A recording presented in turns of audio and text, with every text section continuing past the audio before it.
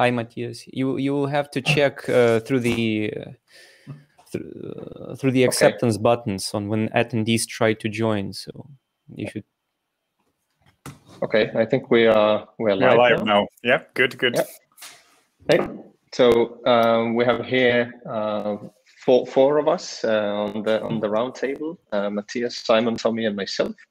And today we'll be talking about deep tech B2B software. But before we get started, let's actually have a round of introductions from everybody, so we know who are around the table. So perhaps we'll start from Matthias.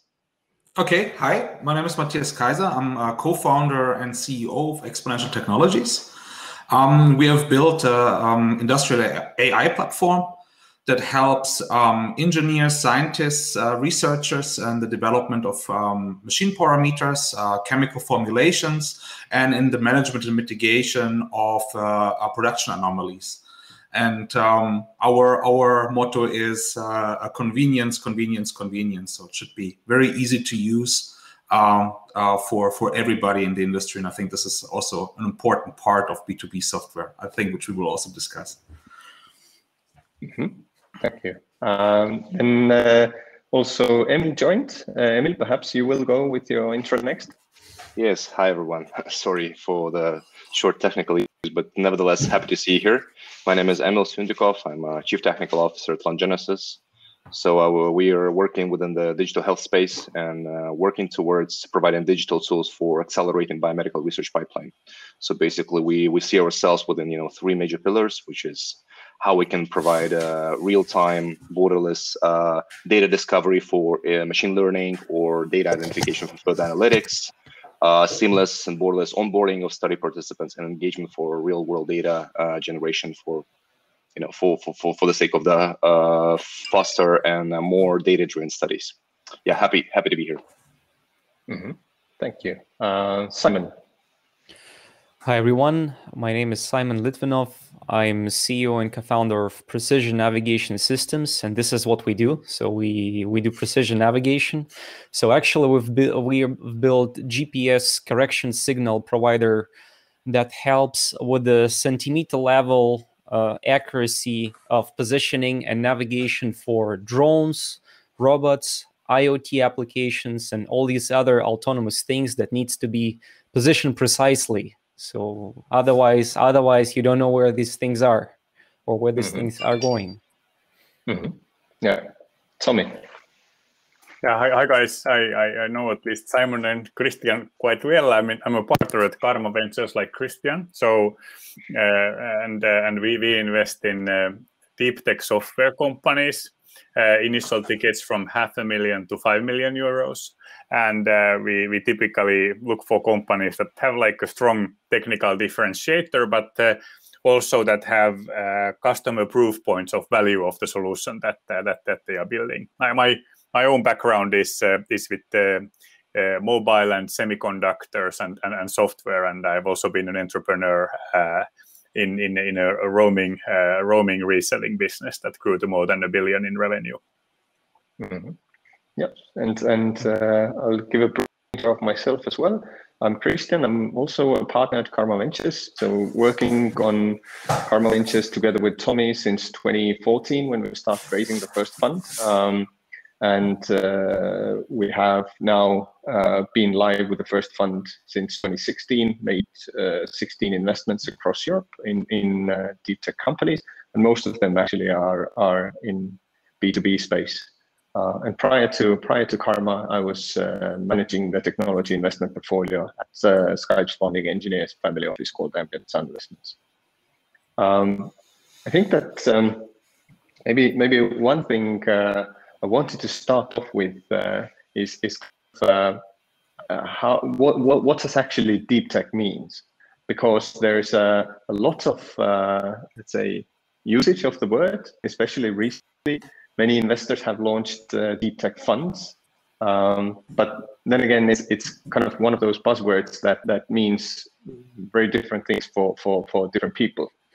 And for example, if I describe what do we mean under deep tech at Karma, then we found this really good, let's say, really good theory from Boston Consulting Group that actually divided deep tech into multiple different stages, where on the, let's say, earliest stage, it's kind of a pioneering technology, which is actually visionary technology, which is something that is still in the laboratory, and it's not actually commercial yet, and very few teams can do something meaningful in this space, and the commercialization is still some years away. Then the next stage is when the technology gets out of this visionary tech stage and gets into pioneering tech stage, and this is the focus for us at Karma Ventures. It's technology that has been in early stages of commercialization already. It's actually mastered by a select amount of teams, and there are first early customers that are actually using the technology and can validate it. And then the next stages are kind of already the stages where the technology is so kind of commodity. Many teams across the world can do it, and it's becoming more and more competitive. And all technologies are kind of flowing through this funnel in a way that they start as visionary technology, then going through pioneering tech phase, and then commodity tech phase. And as investors, different funds have different, let's say, preferences. Some funds don't want to do pioneering or visionary tech at all. They want to do everything that's very much proven, and invest only in commodity tech. We tend to focus on pioneering tech. We want to see that it's commercially viable, but it's still special enough that the few companies can do it, and there's a good potential for because of that. And we don't want to do, for example, visionary tech, because it's too early. The commercials are still unproven, and it can't be probably meaningfully commercialized in the near future, or kind of during the fund lifetime. This is our view as investors, but an interesting thing to discuss would be that especially Simon, Matthias, and Emil, you as entrepreneurs, when you talk to investors, and your companies are in deep tech space. So what are the how are you typically positioned at the investors, and what are the key challenges that investors actually throw at you when you want to raise funding from funds? How do investors view deep tech? Who wants to go first? I might jump in. So just to start the conversation from entrepreneurial side. So it was usually a story when so we didn't define ourselves as a deep tech, but when we talked about what we're doing, so everyone is throwing, okay, you should be deep tech. They're like, okay, we're deep tech here. Then for example, we apply for something else, for some competition, or for startup challenge. Like, okay, people are saying, oh, you guys, you're a space tech. So, which is partly true. So we're not launching rockets in the sky, or not satellites, but we actually take the data from them. So space tech here as well. One time, I guess it was Tech Tour. So we were placed as a clean tech startup. So it's it feels for me that it's not up to me to decide which tech we're in. But I had when you were talking, Kristjan, about your understanding about the deep tech and how it should be defined. So it popped up in my mind one of the conversations with another investor, the guy who is developing a space industry in New York, and he was asking me, how much time do you need for your solution to be applied to the market, like that directly? And we said, okay, so we are doing this since maybe like 7 years, And so first we did it at home. Right now we're doing it in Europe, where we started a new company, and we can provide services. And he was like, okay, so you can provide services now, so you are not deep tech. So despite the fact that we were developing this like for more than 5 years. So there are different stories about that. So how it can be defined, and depends who you're talking to, and what's the understanding of the other part of what deep tech is, and how they should define you. But you yourself are in a space that it's already applicable, right? Space stack downstream segment, and it's applicable. So yes. Okay, very good. Yeah, go ahead, Tommi. Yeah, I just wanted to offer a comment on Simon's classification question, and it's like it's partly related to the fact that investors like us, we make promises to our investors.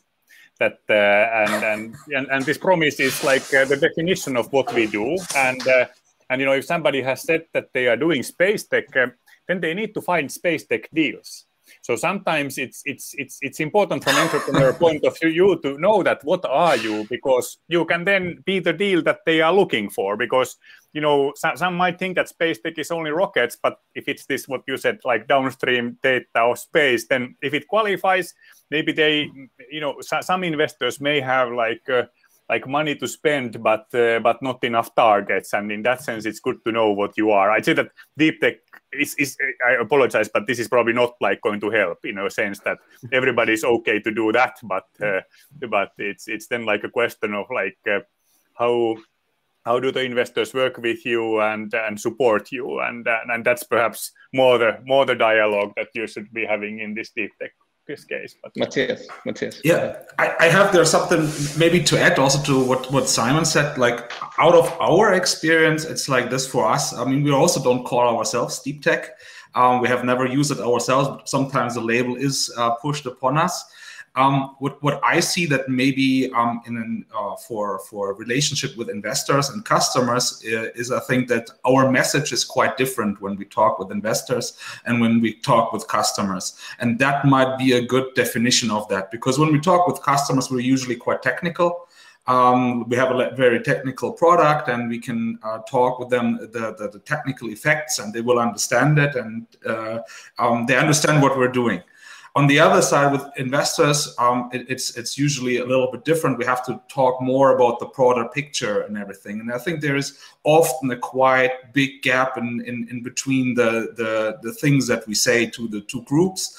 And I would personally define that as deep tech, because it's, like I understand that an investor cannot know every small detail about like very technical applications.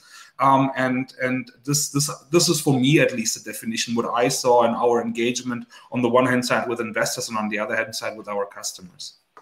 Okay, Emil? Cannot agree more to both Simon and Matthias. I think it's it's like a dialogue, so where you try to navigate and try to adapt to both of the interest and also the scope of what they're searching for. I think a very small comment here is what we've encountered in some of the communications, not only but also in prior ventures, is that some of the funds and acceleration programs are not including ICT into the deep tech. And that's quite interesting because, IT is a tool to be applied everywhere, whether it's space tech or chemistry or anything else, computational chemistry or anything else. But that's quite interesting because, and for myself, I haven't understood how to draw this, nice red line where I myself as a computer scientist am, and where is this deep tech? Because I spent 7 years in academia before. I worked in the lab. Okay, I haven't had any white uniform.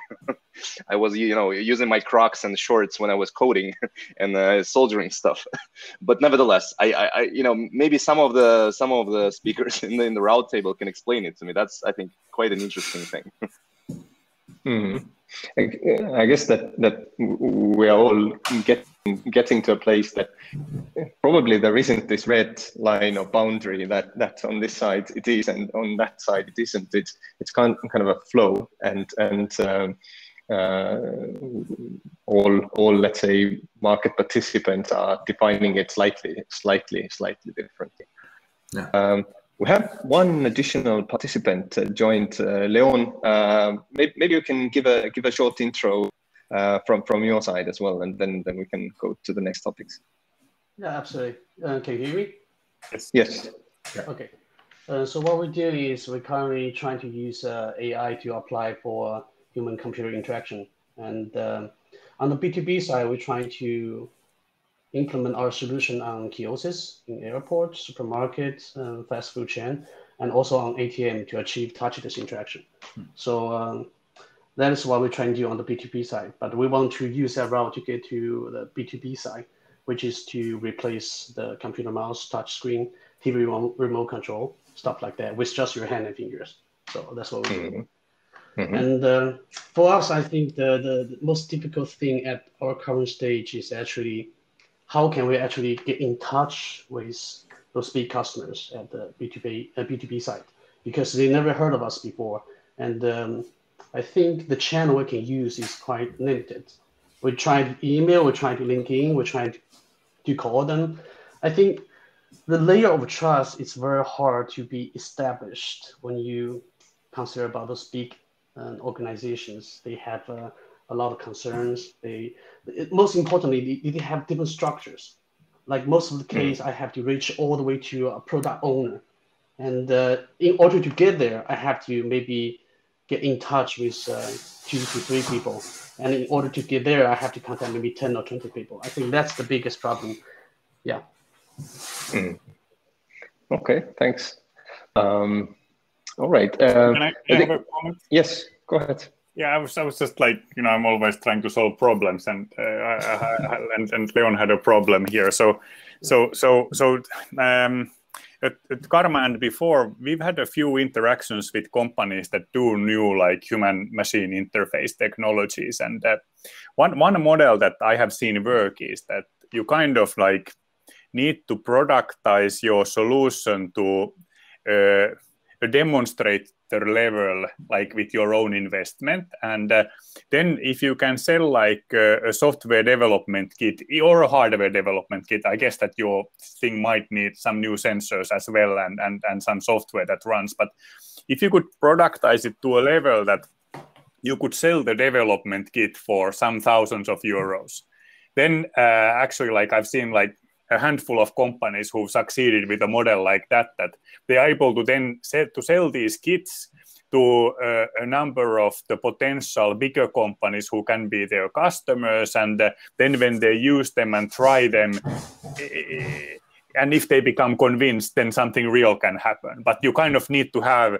a wide availability of your new idea for people to try it out and prove and then choose to believe, and then it goes commercial. But that's just this idea that maybe productizing to a kind of a self-usable development kit level and making it available for purchase on your website might be an idea. So yeah, that's true.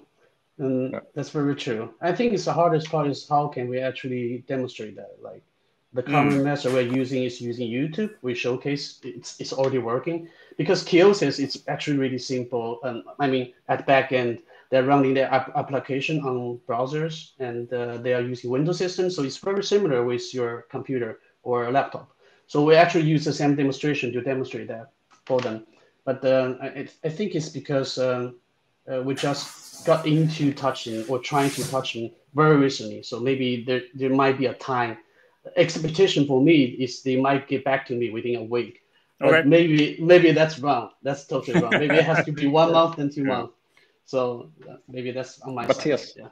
Yeah, maybe if we're going already off track with the discussion, I will add here something. As we are, I think, all at least somewhat in AI and machine learning space here. our experience is, first of all, as IT companies, anyway, it's very hard to show anything, right? If you have like some kind of hardware, it's super easy. You have the hardware, you can show this is happening, this is the outcome. So it's very easy. As a software company, it's of course always a little bit more difficult. But additionally, what we found is that often in industrial markets and B2B markets, the market is already a little bit poisoned through other AI applications. And when you approach a customer, it is like, oh yeah, there comes another one with this AI application. So you want now a pilot project for 100,000 euros, and then nothing comes out, and we're basically stuck with your solution, with any solution, and we have nothing in the end. This is often how like the reaction we get from the customer. And there's, of course, it's a lot of like, I mean, you have to prove value. And I think like, it doesn't matter. Like for us, I don't even call it machine learning AI necessarily. I mean, that's a buzzword, but it doesn't really matter what the technology is. In the end, it just matters the effect for the customer. And I think there we have to get at some point. And this is the fight we're fighting currently. Thanks. Emil. Just to, since I was previously working in a hardware company, so there is also a stereotype that it is much easier to show a software solution, not the hardware solution. So, guys on the other side of the river are also looking, quite greedy on the other side.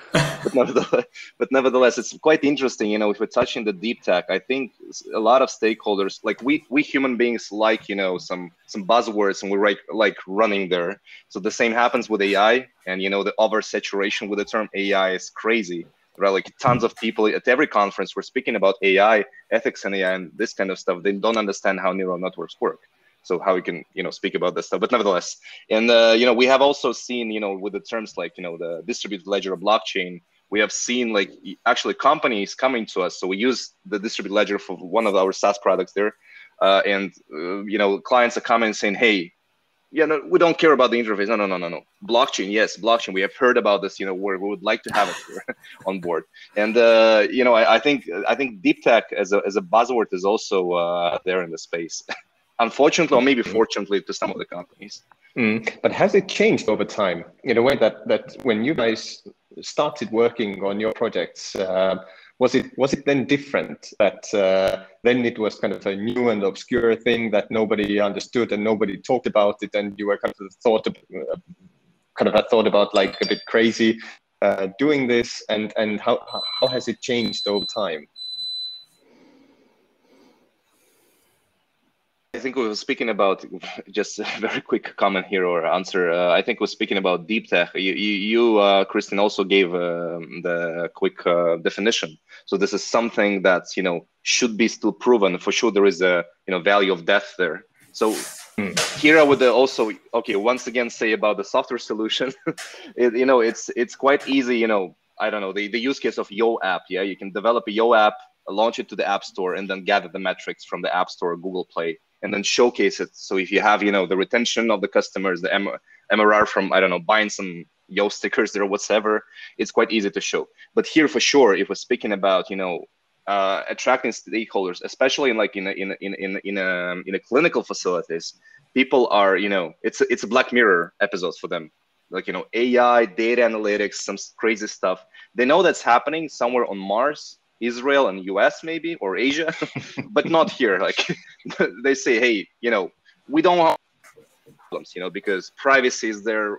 We have our primary care, we have patients, we should do our stuff.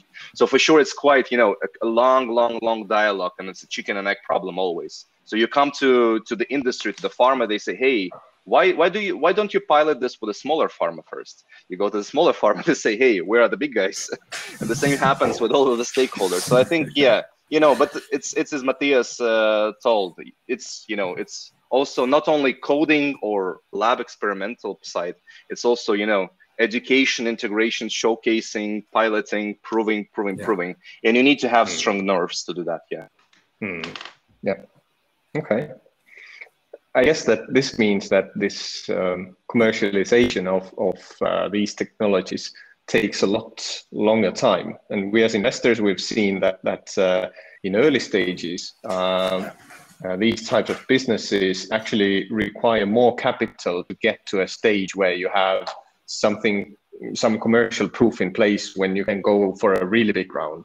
So they're kind of a seed and seed extension and seed second extension rounds are, very common in this space because it takes longer time to prove the case, right? I think it's not just proving the case, maybe to add something to there, but often deep tech things come as like technical solution to a problem, right? But a technical solution to a problem is not a product. This is often what people miss. Especially scientists have often come with the expectation that they have this super new thing, the super algorithm, that super technology, and that will solve all problems. The truth is, it doesn't, as long as it's not a full solution. And this is, I think, the main challenge there. It's integrating like some kind of like deep tech solution or scientific or technical solution into a broader picture that actually brings value to the customer, because the customer doesn't care at all like what kind of technology you're using. They could not care less about that. What they care about is their return of investment and what value it brings to them. And that's the only thing they care about. And I think this is also one thing of deep tech, that it's not just a technical solution, it's both technical solution plus some application and some customer connection. Yeah. Emil.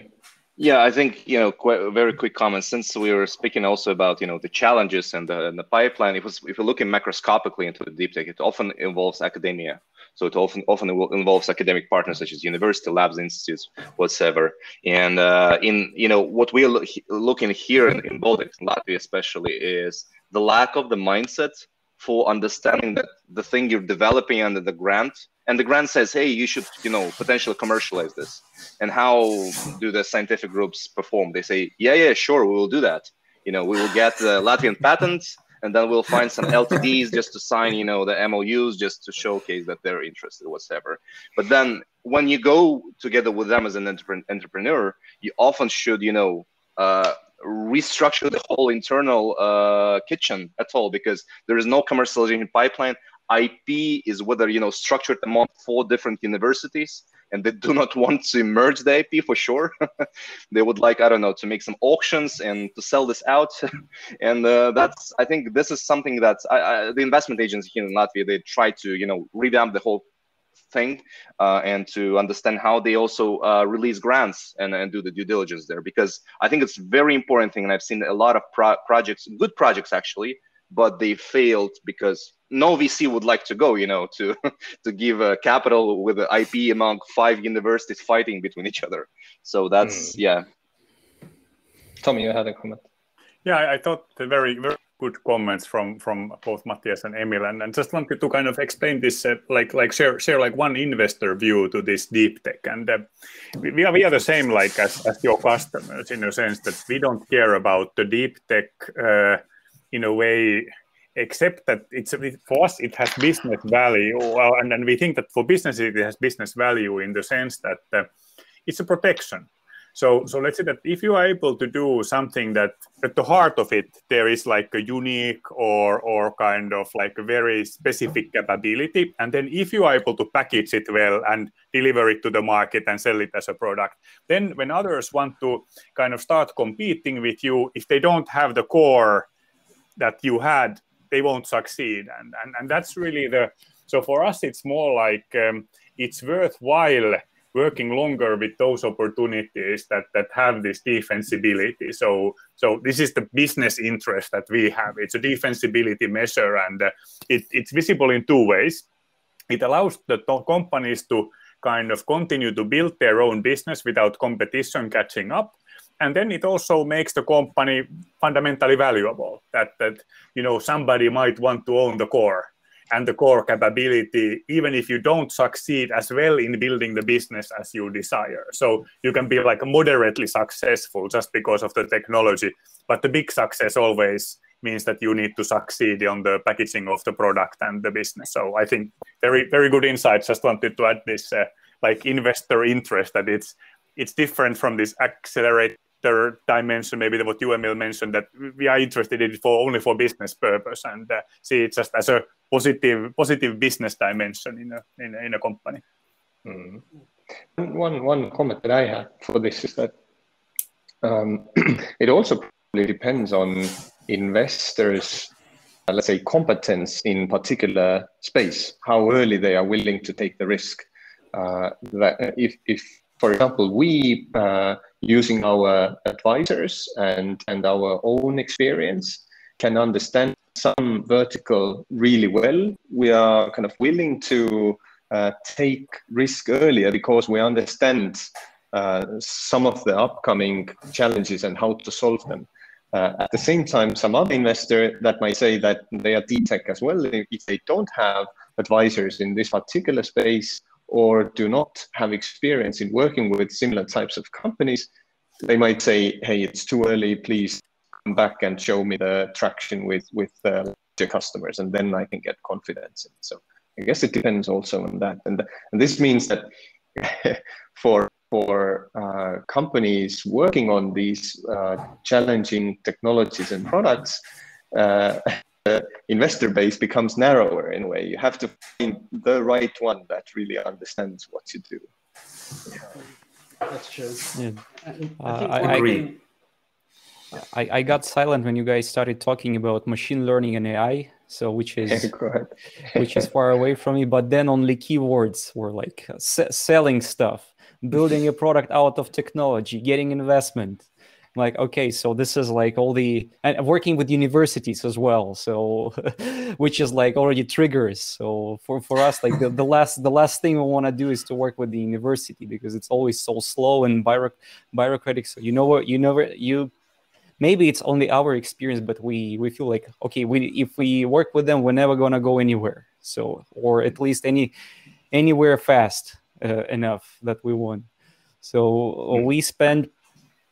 Another thing, so among the others that were mentioned with Emil, so working with different groups of like stakeholders, customers.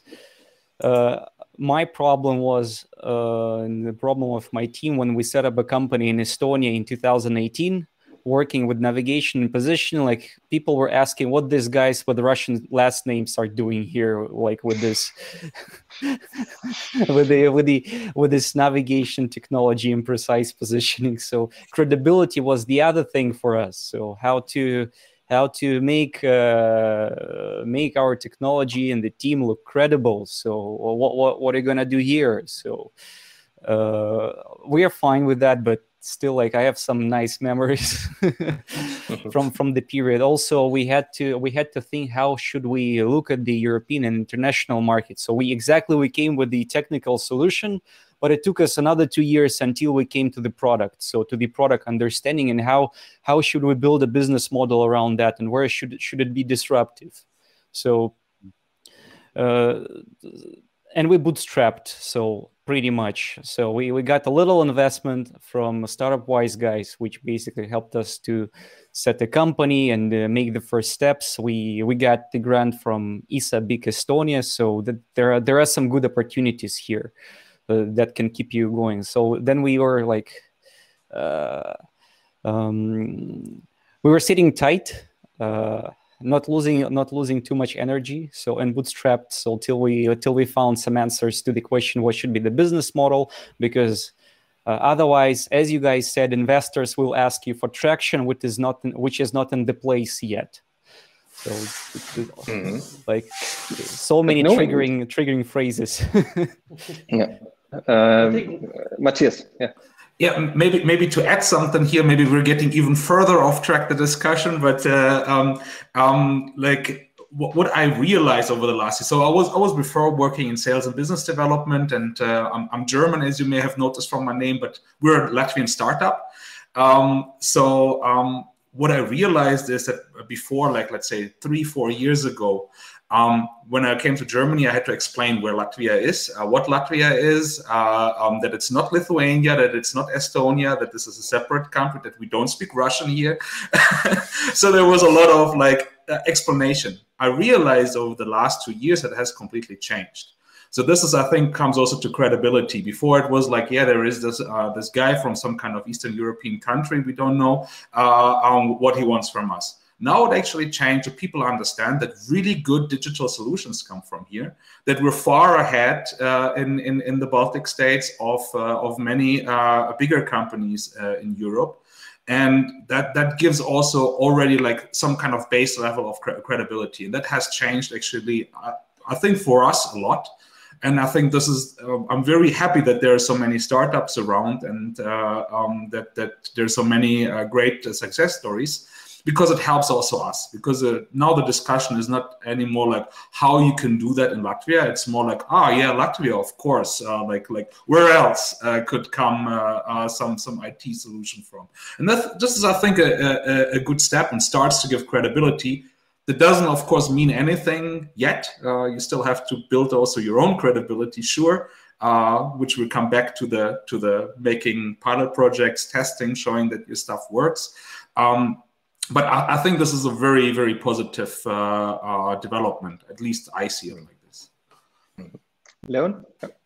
Yes, I think one thing that most of us founders kind of like a cry we committed is we lost perspective on the way. Like for our customers, somehow they only care about their day-to-day operation. So we have to actually convert what is this deep tech, AI, whatever it is, actually translate it into what is this thing benefit you into your day-to-day operation, and what can it benefit you in the long run.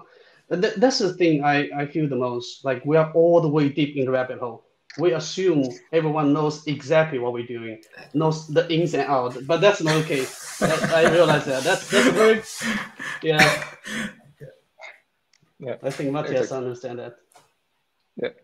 Yeah. Matthias, did you want to add something? Yeah, I think this was also what I said in the beginning when Leon was not there yet. Convenience.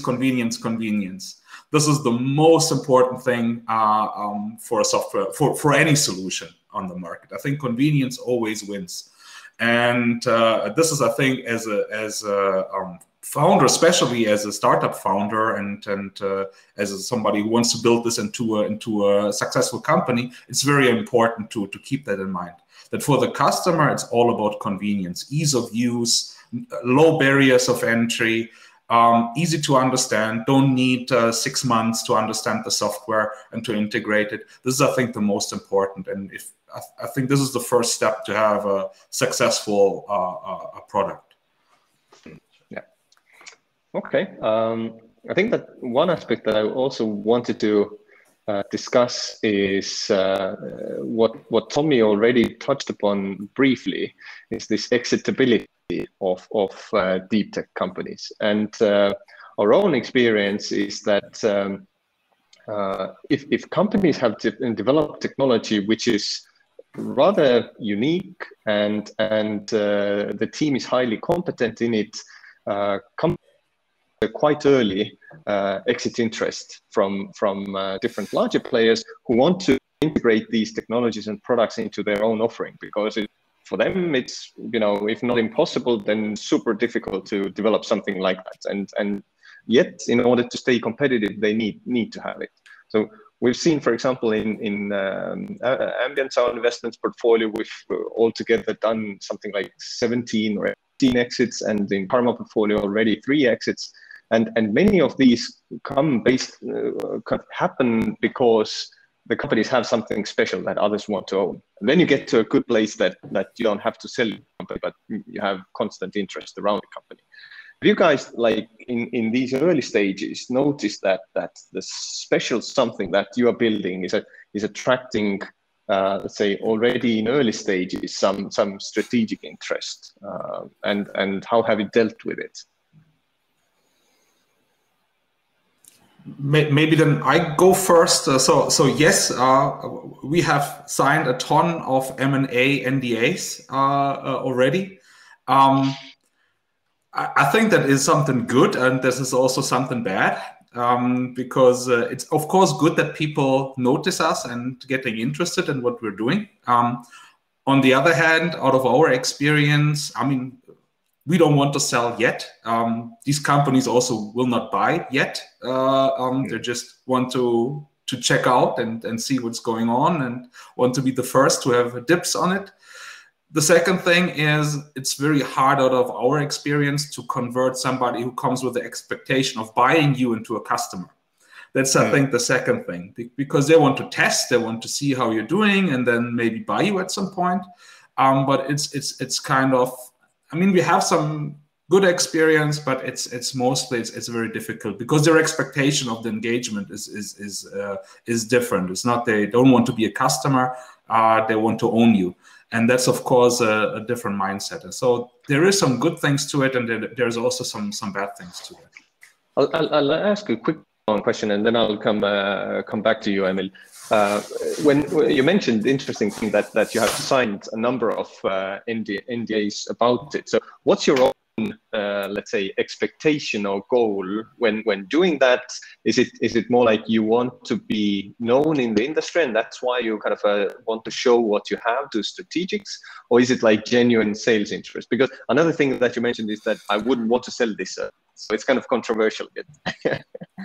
No, I mean, first of all, it's of course important to engage with the companies. I mean, it's you know, it's business development. It doesn't have to be always a sales effort. It's business development.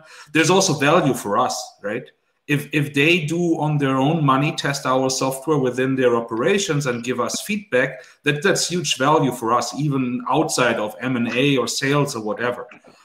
So when we engage with a multinational company who has several billions of turnover a year, and they say like, oh, that's an interesting product, and we tested it, and here are some feedback from our users, from our employees, there's value in that as well. So that's why we engage with them.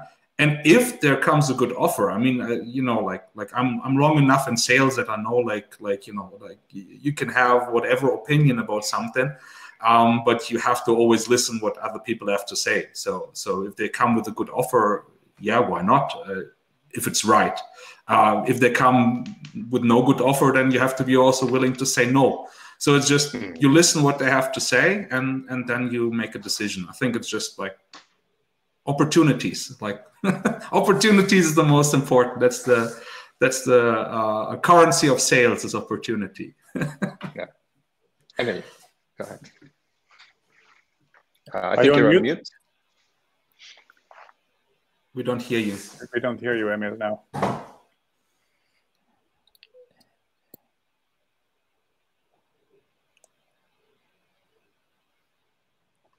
Not yet. No, not yet.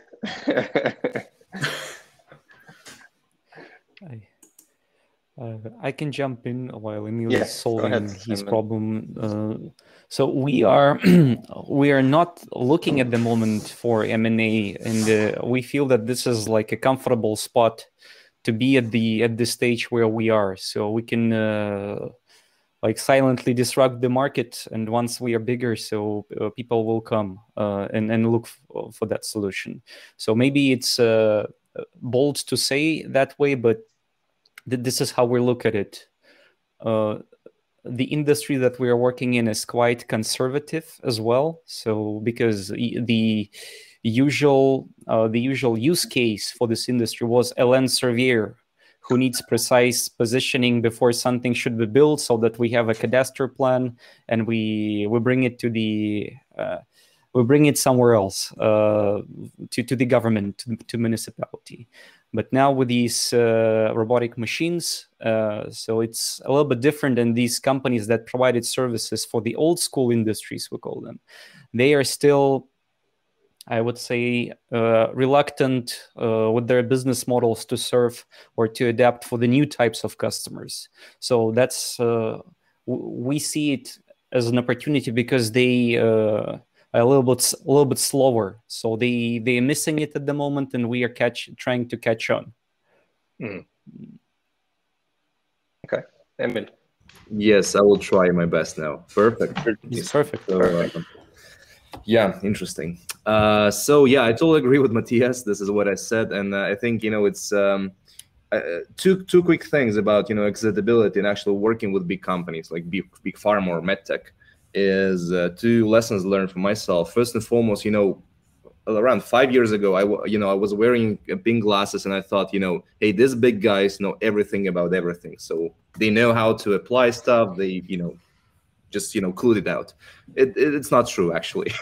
So we were working one of the computer components development companies, one of the major companies now. Working on joint product, and interesting, they haven't solved how to sell their part yet. So it's quite interesting. So it's not like you come there and say, hey, this is my piece of the puzzle, and they very maturely and quickly tap it into, and everything works. But another thing which is important, what we're also trying to do with all of the NDAs, and the feedback and design pilots and the clients, is even if your technology is quite good and valuable, especially when we're speaking about the biotech, they're quite conservative. And the thing is that if you come and say, hey, I can make it better for, I don't know, 10%, they would look into their value chain and supply chain, and they will say, okay, it costs us to create such supply chain like 5 billion euros. And it doesn't actually, mean to us to tap it here, because we will need, I don't know, to reshuffle the whole thing here, and will cost it even more. So that's why, we're doing this tapping and understanding the pieces from various players, and then trying to glue this all together into something very valuable for them. And then, potentially, theoretically, when the exit happens. Yeah. Okay. So if you want, what you kind of do all this pre-work and partnerships and communications, and that might lead to an interest when they understand that, hey, it's a good fit. I think at least in theory, yeah. If you show them that, hey, it's better, it's cheaper, it's faster, I don't see any other business challenges there. Yeah.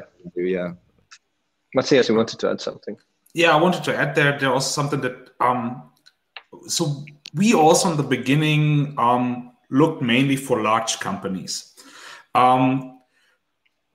From a sales perspective, I think this was a mistake because the sales cycles are just too long. So we recently switched and have much better success with like mid-sized companies, because the sales cycles are much shorter.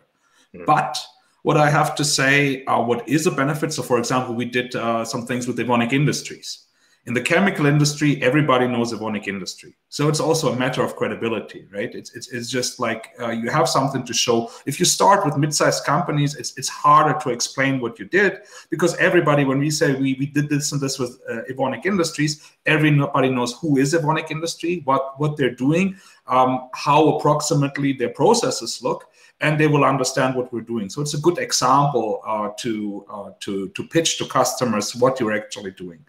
However, for sales to gain customers, I think it's the wrong way to get, at least for us in our situation. And I think this is often like this, that you lose your teeth while trying to get the big customers, while the actual customers and the actual money is somewhere completely else. It's maybe not so shiny.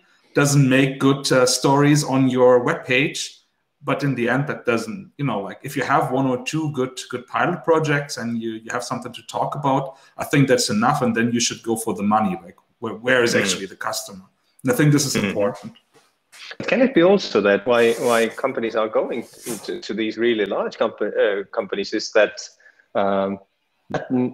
everybody believes that the name of the big company potentially helps them easier to, I don't know, get investors, because everybody knows who's Pfizer or BMW or something like that, and also people believe that if I have this big name as a customer, it's a reference that kind of acts as a magnet for other customers. I guess that could be the reason why people do it, right? Yeah. I think it's quite a stereotype. For sure, everyone knows who Pfizer is, especially, during the last 1.5 years. But nevertheless, yes. So I think it's, it's shiny, as Matthias said. It's shiny. You like shiny cars. Everyone likes shiny cars. No one likes good working car, we can bring you to, I don't know, to your farm and bring some wood out of that. But you don't use Ferrari to bring wood. But nevertheless, without any philosophy there, I think a good story for sure. It's also to show the reproducibility, and it's, if you run for the big guy, okay, but how are you gonna find 100 more big guys. If you don't pilot, I don't know, with a big government or big, I don't know, big fabric, big university. I think it's, it's balancing between big names and big guys, because it's, when you're pitching out of the stage, it's cool to have them there. But, because everyone will remember, these guys are working with BMW. Cool. I have BMW, or my wife has BMW. Let's, that's cool. But nevertheless, you will be looking also to MRR and, the projections. Yeah. And it's not about, one big pilot. It's about, as Matthias said, maybe, 10 companies paying on subscription basis or any other business model basis, and then, growing there. So, yeah. That's very well put. All right, I think we have only a few minutes left. Any closing thoughts, any comments that have not been said? I think that overall, kind of what we covered here is that first of all, where we started from is that deep tech is kind of a word that everybody is using, but the definition is not defined at all. So everybody has a slight understanding.